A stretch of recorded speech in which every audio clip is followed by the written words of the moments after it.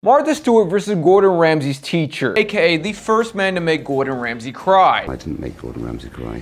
He made himself cry. Who's gonna make the better filet mignon? Martha Stewart. Pepper, salt, mix it on both sides in the pan. 3 to 5 minutes on each side. Cut into Martha's steak. All right, guys, what do you think? Perfectly cooked, right? Marco Pierre takes a seasoning beef cube, mixes it with olive oil, rubs it all over his steak in a hot pan with olive oil. Cook for 2 minutes on each side. While the steak rests, I'm gonna take compound butter. This is a mixture of butter, thyme, rosemary, and parsley. I'm gonna put this compound butter on top, let it melt all over that nice succulent steak. Supposed to be medium rare as well. I think we got close. I don't know. Gordon Ramsay's bully. Oh my God. Have mercy on me, have mercy on my soul. Martha Stewart. Martha Stewart's got the blandest food on earth, bro. She uses no spices, no nothing. Marco Pierre wins.